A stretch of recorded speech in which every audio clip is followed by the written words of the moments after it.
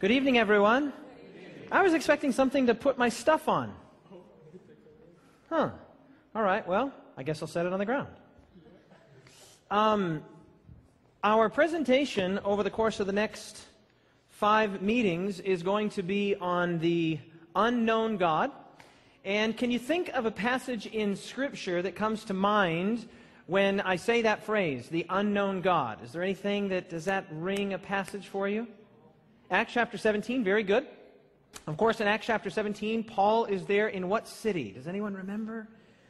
He was in the city of Athens, I heard someone say, and he was wandering around and he saw the various idols that were constructed, and his heart was pained within him as he thought about these very intelligent, very sophisticated people.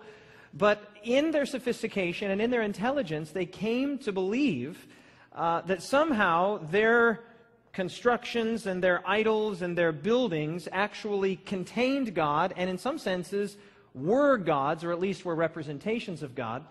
And in Paul's wanderings there around the Athenian area, he saw this phrase that said, "to the unknown God," on one of the idols, "to the unknown God." And so when Paul stood there before the Areopagus at Mars Hill, he stood up and he said, "I have a message from the unknown God for you." And is it possible that for those of us, even within Christendom, we're not Greeks, we're not pagans, we believe the Bible, amen? Is it possible that even for us, there is a sense in which God is unknown, one of the members of the Godhead? Well, I am persuaded that that is the case, and I'll just sort of start with a brief word of prayer, and then I'll do a simple little illustration that will sort of help us to get our minds wrapped around this idea of the unknown God. Let's just pray briefly. Father in heaven, what a privilege to be here this evening with these dear people, and Father, with those that are viewing through the television or the computer screen or listening in on the radio. We would ask that you'll be with us now. As we open Scripture, we would ask that you would open us.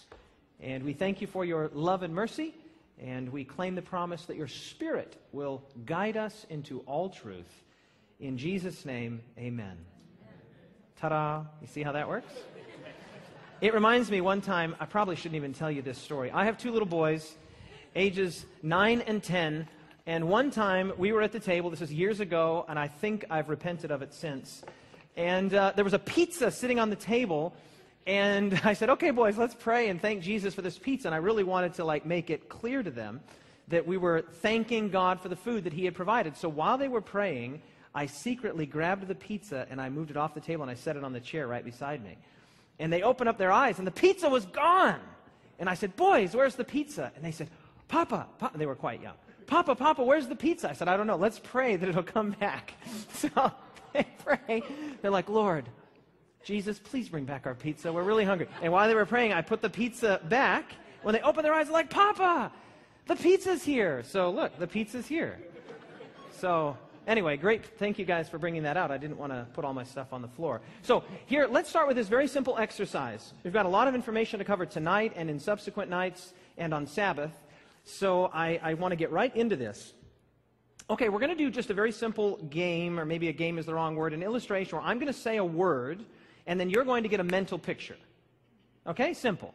So if I say school bus, do you have something that comes into your mind? What color is it? Okay, of course, it's yellow. If I say baseball game, does something come into your mind? Okay, if I say, let's try something even a little more abstract. If I say warm, do you get a picture in your mind? Just a picture, a mental picture. Okay, so you're getting how this is working. Now, let's try this one. Father.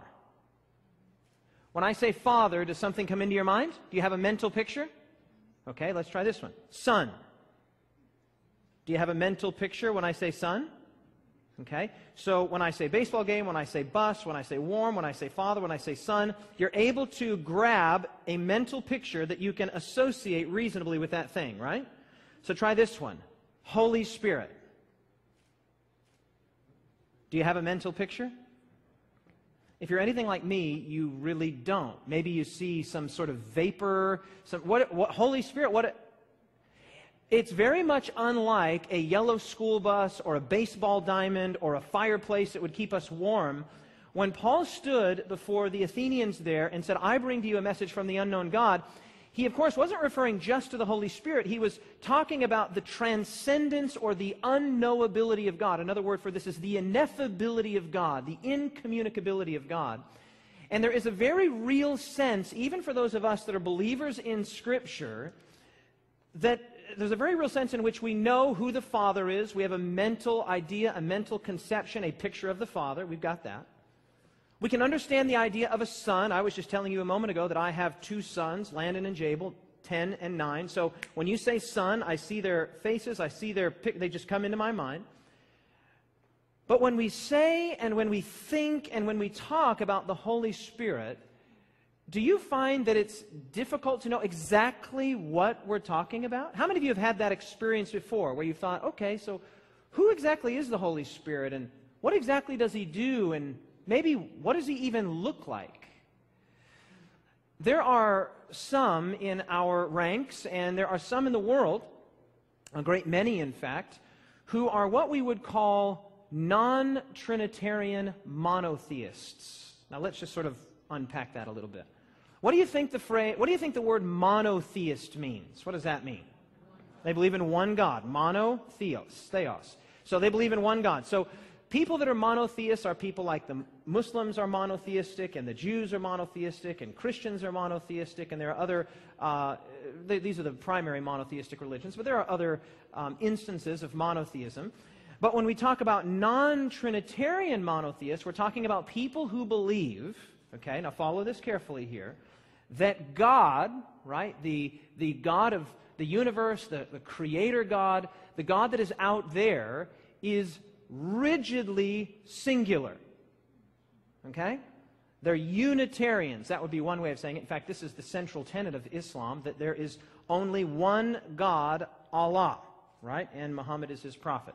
So this idea that God is rigidly singular in the most emphatic sense of oneness, God is one. Do Christians believe in one God? Absolutely, no question.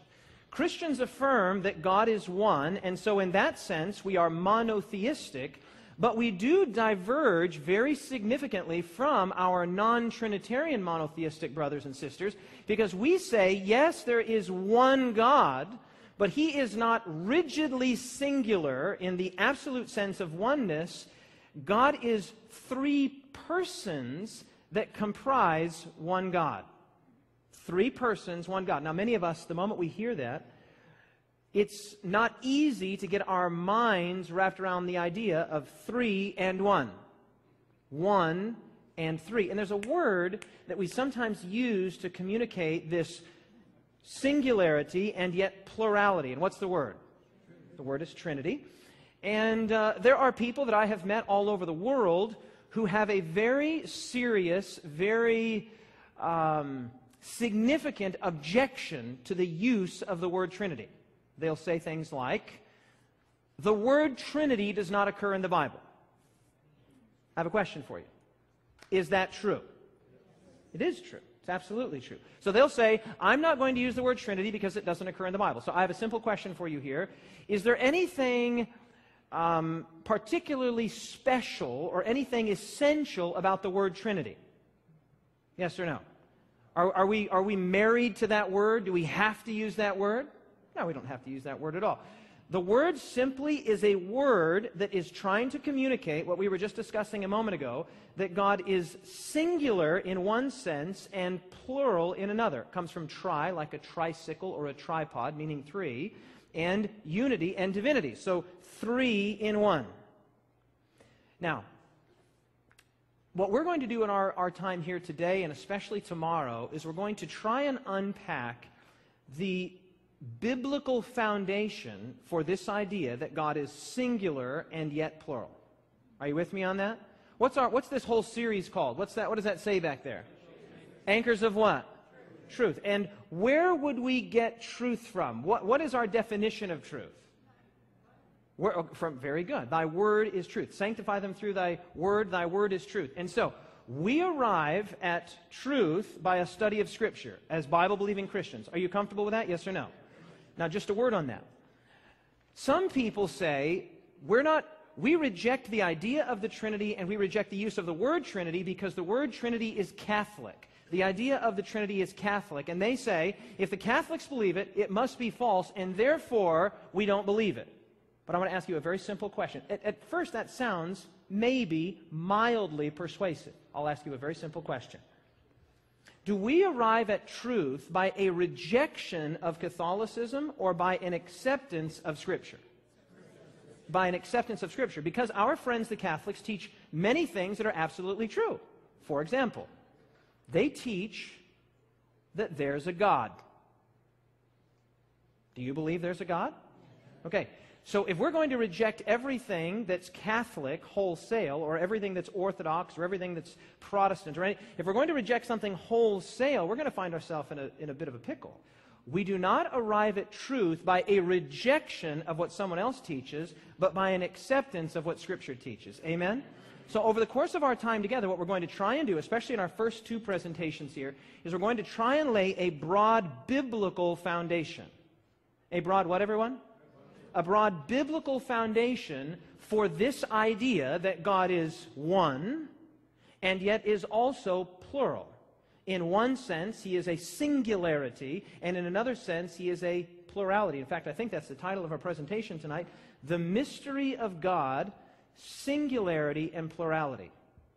Now, for ease of communication, for what words did I say, everyone? For ease of communication, we are going to use, probably sparingly, but we will employ the word Trinity. But let's be very clear. Let me be very clear with you what I mean when I say that word. When I use the word, it means what I define it as meaning, not what somebody else defines it as meaning. Make sense? In fact, a friend of mine recently wrote a book. It's a small book, only about 900 pages. I'll show it to you tomorrow night, on the Trinity.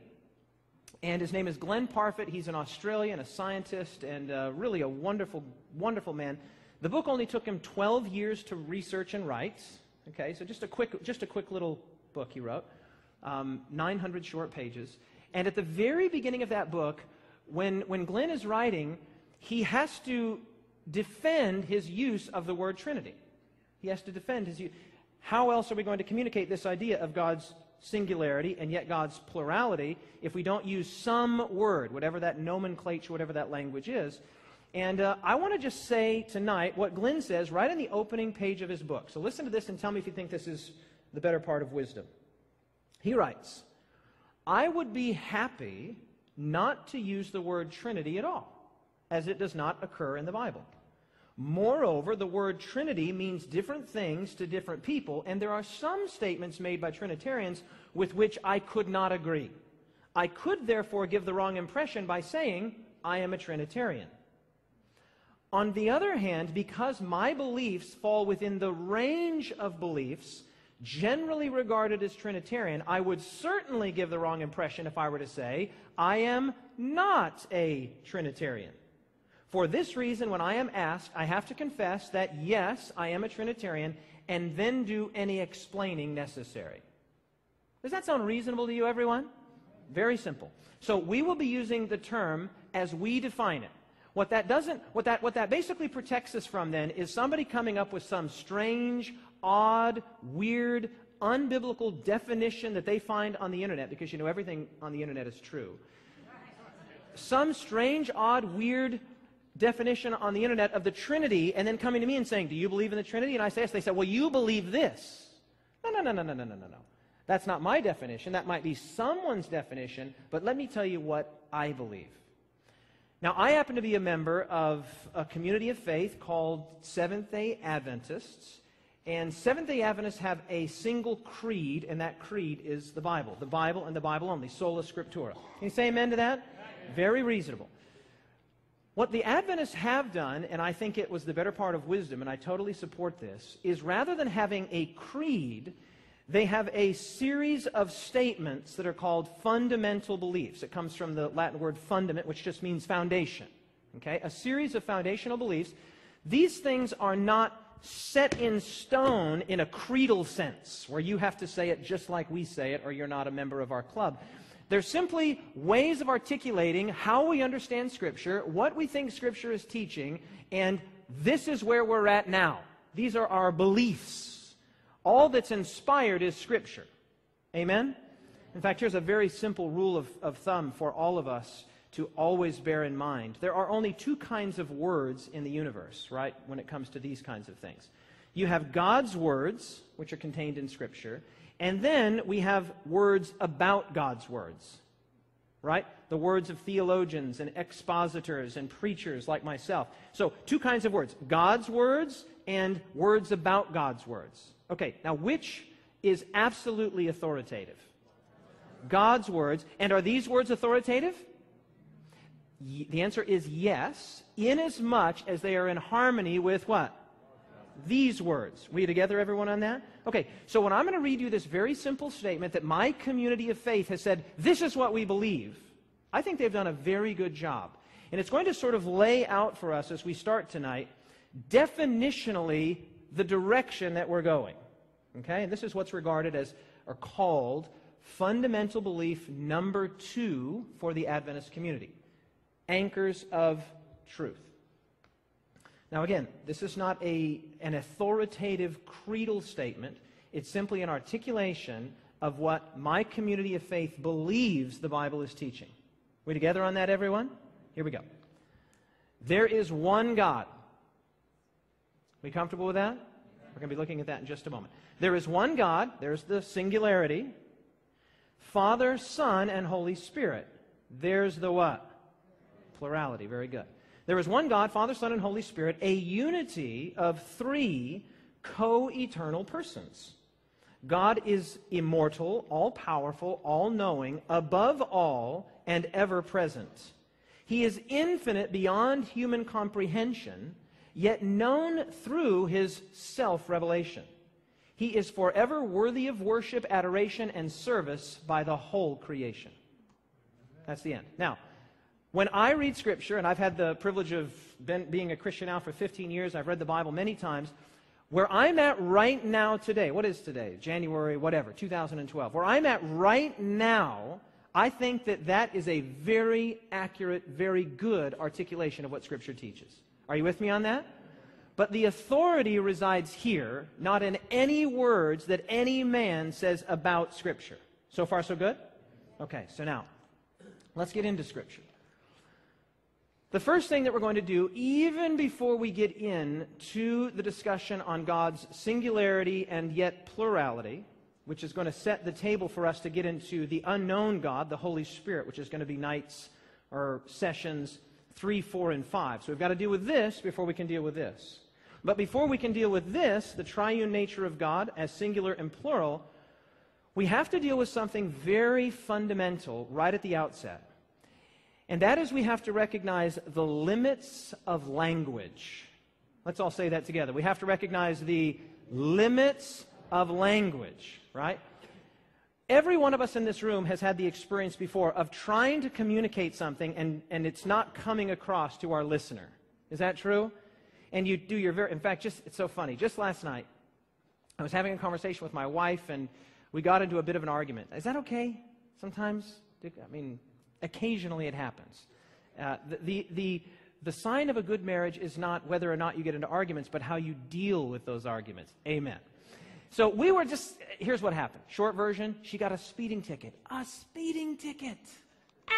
Just when our record was clear, since September of last year. All tickets are in the past. It was like the Jubilee, right? And then my lovely wife was driving a little bit too fast, and I, rather than being the gracious, understanding husband that I could have been and should have been, I got a little upset. And then she got a little defensive. But then I tried to say, sweetheart, I'm sorry, and I was trying to communicate, and she felt like I had attacked her, and she was upset, and she felt like I wasn't understanding, and we had a lack of communication. Does that ever happen with you? Now, we made up, and we kissed, and everything's great.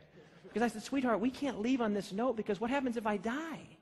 What happens if my plane crashes? We can't leave like this. And so, yeah, I know. Okay, and then everything was great. But the point is this. Communication is a tricky thing. To really get another human being to actually understand what it is you're saying is not an easy thing. And as a public communicator, I tell you, to get hundreds or thousands of people to try and understand what you're saying is no easy feat. Now, if I'm describing to you chocolate chip cookies, or a baseball game, or a school bus, language is going to do pretty well. So if I say yellow, you've got a picture. If I say tires, you've got a picture. If I say baseball mitt, you've got a picture. If I say baseball bat, you've got a picture. But when we start talking about God, language begins to show its limitations. It begins to show its not perfect ability, the inability to communicate things that are eternal, things that are ineffable, things that are incommunicable very quickly. So what we have to do anytime that we talk about God is recognize that there are very serious and very significant limitations that language has when it comes to describing God and the things of God. Are we together on that, everyone? Okay. The temptation, to go back to Paul, standing before the Greeks, who had crafted all of their statues and they had their pantheon of deities, the Greek temptation in Greek mythology was to, I'm going to give you a big word here, anthropomorphize. Have you ever heard that word before? Anthropomorphize, or an anthropomorphism? Okay, it comes from two words, very simple. The word morph, which means to change, right? And anthropos, which means mankind. So an anthropomorphism is making something like man. Are you tracking with me? And we do this with our pets. You know, our little dog will come and say, oh, he's so sad. No, he's not sad. I don't know what he is, but he's probably not sad. You see characteristics in that dog that look to you like human characteristics, and so you anthropomorphize, and you say, oh, if that was a human being, that would be called sadness, or that would be called gladness. I'm not saying that dogs can't experience some level of emotion. I think they can. But we do this. We give human characteristics to things that are not human. Now, sometimes that's appropriate. But when it comes to God, there's a slippery slope. What our Greek friends did is they imagined that God was like themselves. And so they made gods who sought revenge and who had malice and who had jealousy and envy and anger and etc. They made gods in their own image. These were anthropomorphisms, where they basically turned God into something like themselves. Now, there are certainly passages in Scripture where God is, in His own language, communicating to us so that we can understand who and what He is in language that sounds very human. Are you with me like that? For example, the Bible says that God wrote the 10 Commandments on tablets of stone with His own finger. Okay, so we get the idea here. We get the idea. A finger. This is a human entity, a finger, part of a hand, part of an arm, part of a body, and God wrote with His own finger. It's not to say that He didn't do that. He may well have done that. But this is taking God and using human language to try and communicate what He's doing. These anthropomorphisms can be appropriate up to a point. Okay? Now I want you to imagine that up here on our platform, we'll be using this over and over again. I want you to imagine that there's a line right here. Okay? What is there, everyone? Actually, we'll do it even better. We'll just say there's a line right here, because in fact there is a line right here. So you see how the stage ends right here, and beyond there is no stage. We together on that? Okay. For those of you that have been to the ocean, you've stood on the shore and you've looked out, and the ocean looks big or small? It looks huge, doesn't it? You're standing here and you look out at the vastness of the ocean. Okay.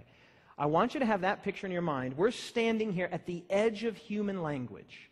Okay? This is the very edge of the very best and clearest articulation that human language can give us. English can give us. That's the only language that I speak, so I'm going to speak in English tonight. The very closest and best articulation of who and what God is gets us here, but the point is this. There is still an infinity beyond, an eternity beyond of what God actually is. This is just really getting us headed in the right direction. But at some point, we come up to the sea and we say, wow, God is all of that beyond. Are you with me on that, everyone? Now, there are many passages in Scripture that demonstrate this. Let's just look at a few of them. Come with me to Deuteronomy. Come with me to Deuteronomy. That's the 5th book of Scripture, Deuteronomy chapter 29. I'm going to go through these very quickly, so hopefully your fingers are feeling dexterous and quick. Deuteronomy chapter 29, and I'm going to read the very last verse of that chapter. Deuteronomy 29, verse 29. Deuteronomy 29:29 says, "The secret things belong to the Lord our God, but those things which are revealed belong to us and to our children forever, that we may do all the words of this law." Moses here demarcates between two things, the secret things and the revealed things. The revealed things are the things that God has shown us. That's what the word means. He has revealed them. He has disclosed them. Those things belong to us, and they take place within the limits of human language. Right? Right here, all of this, Moses is saying, has been revealed, but there's an infinity beyond. There is an ocean beyond that we don't understand. The secret things have not been revealed to us. Who and what God is in His actual essence, impenetrable, ineffable, incommunicable. So we need to just be clear right up front that all of the language that we're going to use, all of the analogies that we're going to use, they have limitations, inherent limitations, because human language has limitations. Amen, everyone? Okay, another passage of Scripture, just a couple more to this effect. Notice with me the book of Job. Join me in Job 11. We'll stay in the Old Testament here for just a moment. Job 11. And verse 7. Job 11, verse 7.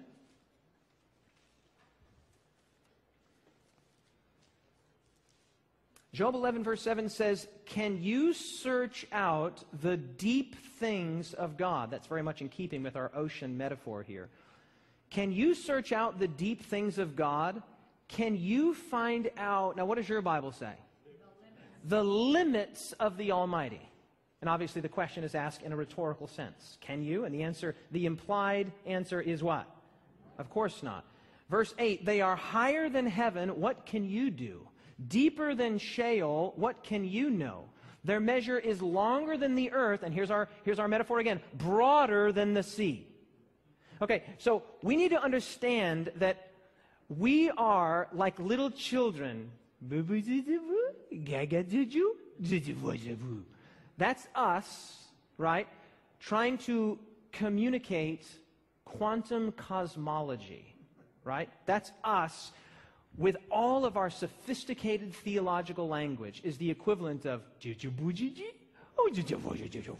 right? With an infinity beyond, with an eternity beyond.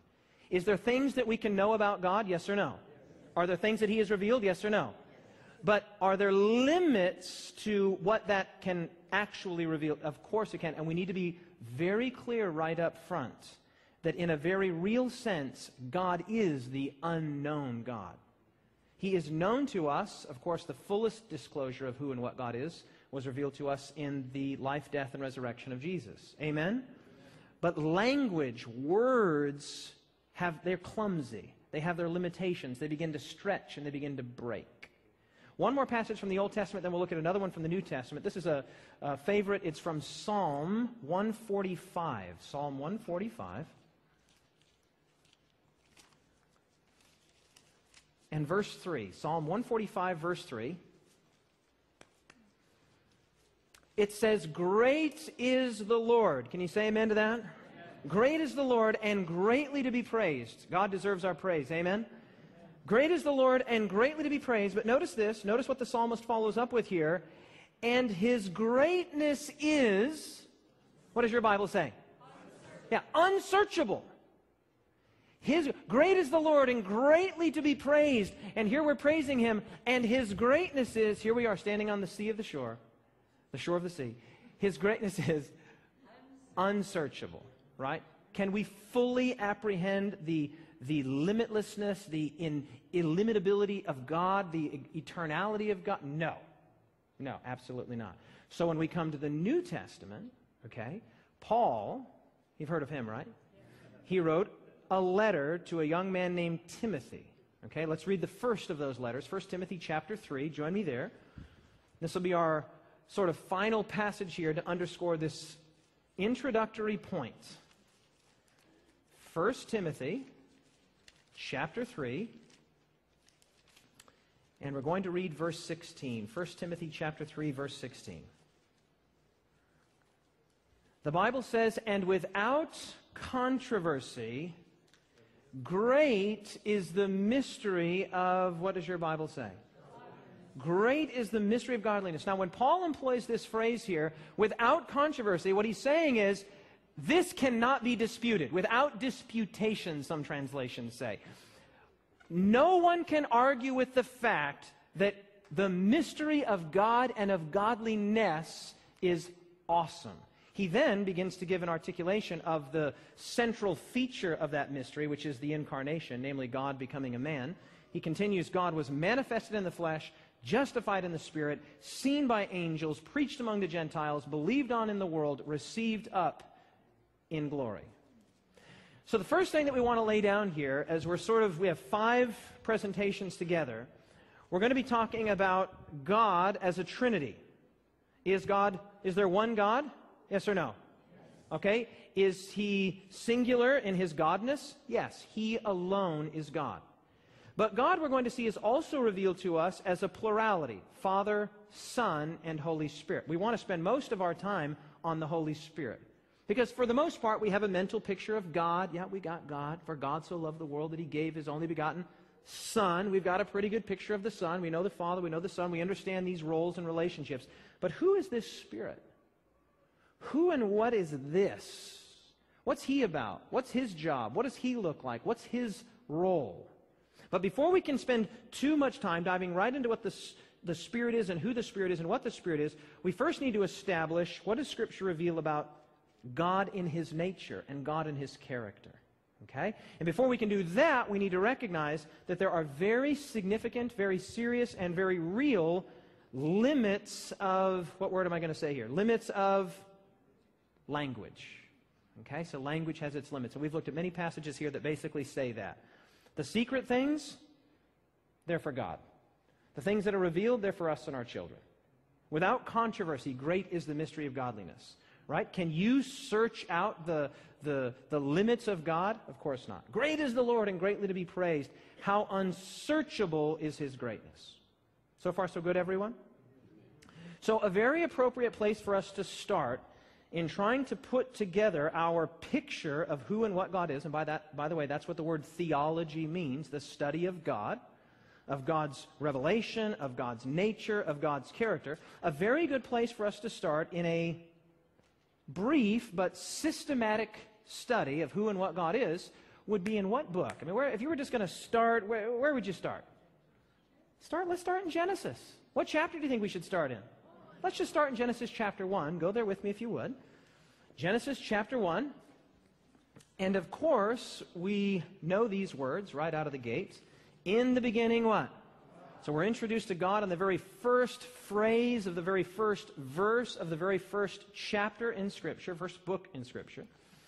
In the beginning, what did God do? In the beginning, God created the heavens and the earth. And what we have here is a very wonderful, very beautiful, very poetic, chronological laying out of God's creative acts. Day 1, He did this, and day 2, He did this, and day 3, He did this, and day 4, He did this.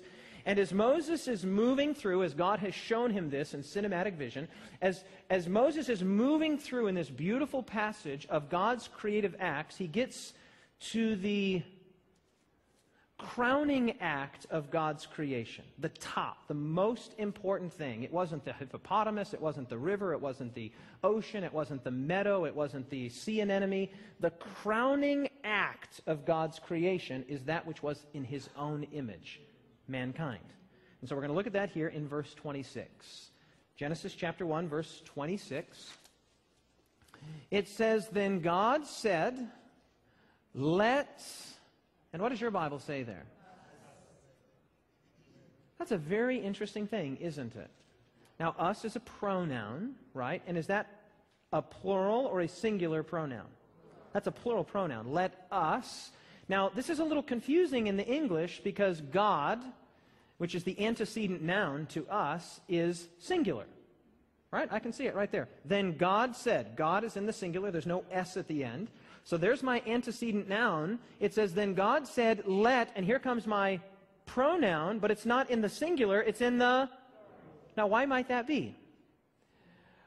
Well, the answer is that what appears singular to us in the English, God said, in the Hebrew is actually the word Elohim, which is in the plural. Elohim, plural. It would be the functional equivalent of our gods, right? But Moses, of course, is writing from a monotheistic perspective. We're going to get to that in just a moment. And so the singular in the English is retained appropriately. Then God said, let's us make man in, here comes another pronoun, plural possessive, our image according to our likeness. So three pronouns there. Let us make man in our image according to our likeness. Let, what does your Bible say? Let them, is that plural or singular? That's plural, referring to Adam and Eve, mankind. Let them have dominion over the fish of the sea, over the birds of the air, and over the cattle, over all the earth, and over every creeping thing that creeps on the earth. So God created man in his own image. In the image of God, he created him. Male and female, he created, what's our word there? Them. Then God blessed them, and God said to them, be fruitful and multiply. The very first command that God gives to the couple is to be fruitful and multiply, to make others. Now let's just try here to appreciate the significance of this. This is the first introduction that we have to God. I mean, right at the very beginning, Genesis chapter 1, we're introduced to God as creator, and we're introduced to God as not only creating the mountains and the meadows and the streams and the forests and the hippopotamus and the giraffes and the solar systems and the stars. He creates mankind, but when he creates mankind, he says, let us make man in our image, let them have dominion. When he creates a them, he creates a male and a female, that is to say two. How many, everyone? Two. And what's the first thing that he says to both of them? What's the first command he gives to them? Make another. Make another. Be fruitful and multiply. Make a family. Now, I want you just to imagine a very simple thing here. Imagine that this is a mirror. It's not, it's a book, but just imagine it's a mirror, okay? Now, if I have a mirror right here, okay, and I'm looking in the mirror just like this. Now, let's say there's another person that's standing right here, okay? They're standing right here, and they're looking sort of at an angle here at the mirror, but I'm standing directly in front of the mirror. When that person looks at the mirror, this person here, what are they going to see in that mirror? Okay, now be very careful what you say here. What are they going to see in the mirror? Let me ask a simpler question. Okay, you're correct when you say they see me. Okay, so here's a question. Is that me? Okay, what is that?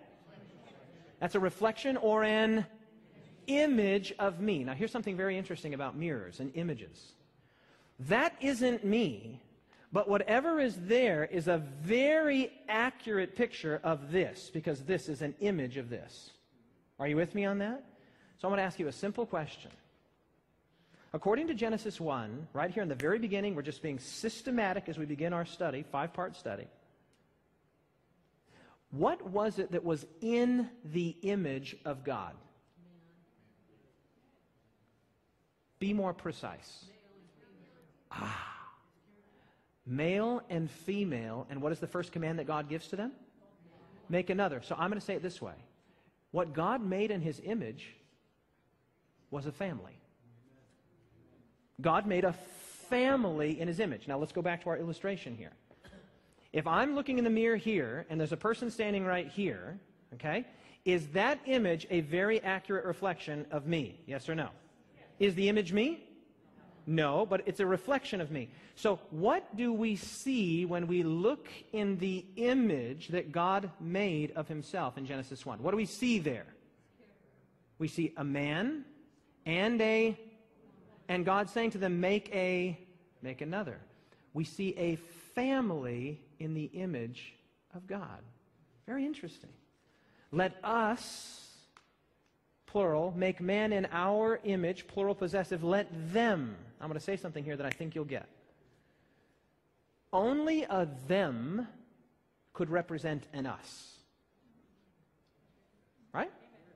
How could a he, singular, or just a she, singular, represent an us? No.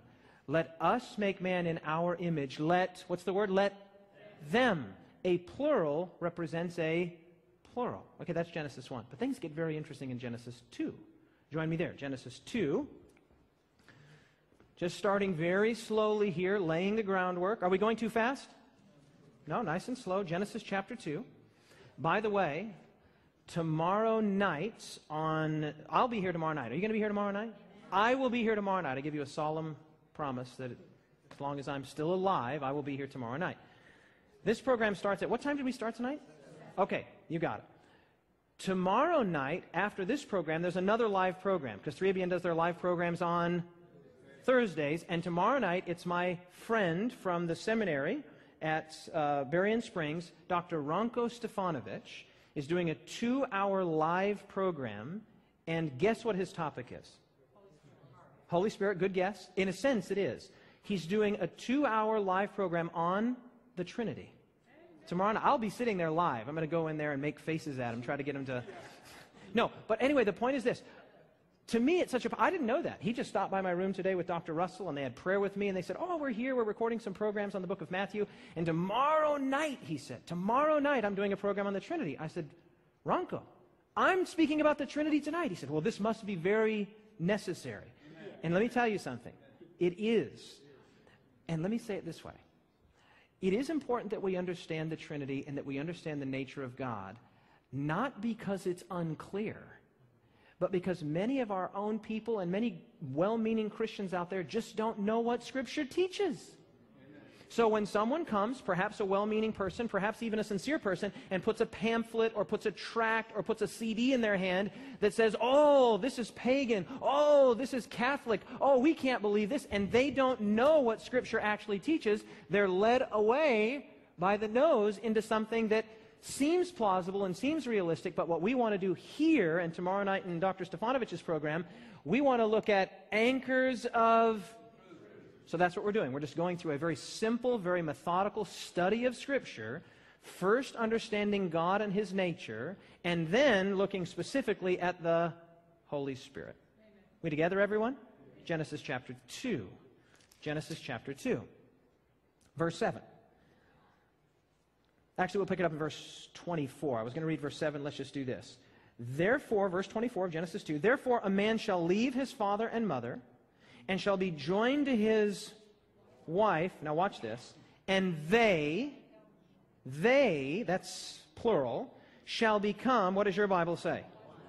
One flesh. Okay, now this is a very important point here.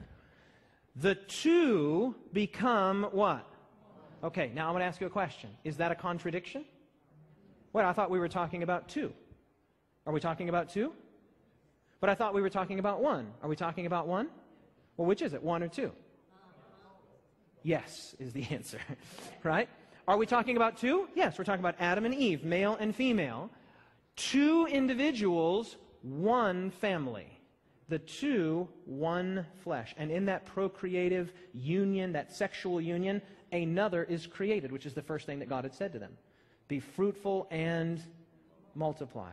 Now, the word here for one, this is an important word, and we're going to come back to it tomorrow. But this is something for you to remember. The word here is the Hebrew word echad. Echad. And it means one, but it doesn't mean one necessarily in the rigidly singular sense. Okay, that word is yakid. Yakid. This is the word echad, which means one in terms of unity. In terms of what word did I say, everyone? Unity. Okay, because we have the man, we have the woman. There, how many is that? 1 plus 1 is... But when they come together, they become what? One flesh. So the two become... Do we see plurality there? Do we see singularity there? We sure do. Genesis chapter 3. Join me. We're just going to walk through this. Genesis chapter 3. We might get one more passage in tonight. And then we'll have set the groundwork very nicely, set the table very nicely for tomorrow night. Genesis chapter 3, verse 22. This is after Adam has partaken of the fruit. The wife Eve has partaken of the fruit. They have fallen into sin and rebellion. Verse 22. Then the Lord God said, behold, the man has become like one of us to know good and evil. And now lest he put forth his hand and take also of the tree of life and eat and live forever. Therefore the Lord God sent him out of the Garden of Eden. So, behold, the man has become like one of Us. Okay, so here's a fascinating thing. We are introduced to God right at the very beginning. I mean, at the very outset of Scripture, as one God who is also an us. Do we see singularity? God said, yes. But do we also see plurality? Yes. And we see it most strikingly in the thing that God makes in His image. This is the mirror. God is essentially saying, hey, this is what I'm like.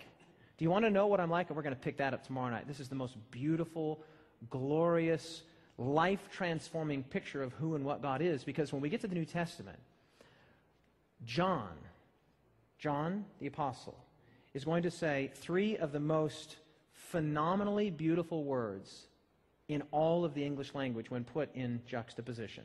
He's going to say, that's many thousands of years future yet, but this is where Scripture is headed. God is love. Not merely loving, which would be an adjective describing a behavior. God is, in His very nature, in His very essence, God is, what's our word? Love. But wait a minute. Love, by definition, is the principle of putting others first. Yeah? That's love. Right? Love seeketh not its own. 1 Corinthians chapter 13, verse 5. Greater love hath no man than this, that a man would lay down his life for his... So, love by definition has others. Are you with me on that? Now, hear it again. God is what? Love. If love is the principle of putting others first, then what by definition do we have to have in order to have love? Got to have others. And that's where we're headed with this. So right here at the outset, in Genesis chapter 1 and 2, we're introduced to God, right? God the Creator, God the Sovereign, and He says, let us make man in our image. Here's a mirror that God can show to the angels, and God can show to the other planets and to the other universe. Hey, this is what I'm like. Now, why would God have to create something in His image? I don't have time to unpack this, but the short version is because of the limits of language. Because of the limits of language and of analogy, and because God is so totally awesome, so totally different, so totally amazing, He creates a thing and says, well, this is what I'm like. This is what I'm like. But the question is what was that He made in His image? What was that thing that He made in His image? Was it just males? Are males in the image of God and not females? No. Are females also in the image of God? So what is it that God made in His image? He made a family. He made a man, He made a woman, and the very first thing He said to them was, make another. Are we beginning to lay the groundwork here for our time together? We're talking tonight about the mystery of God, singularity and plurality. We have effectively set the table. All the pieces are on the table. The silverware's there. The plates are there. And tomorrow we're going to continue to set the table, and then we'll start eating the meal. But let me tell you, the picture that emerges, the picture of God is so beautiful, so stirring, and so uniquely Christian that it will just melt your heart. It is so profoundly beautiful. And what's more than that, it's not only beautiful, it's true. Let's pray together. Father in heaven,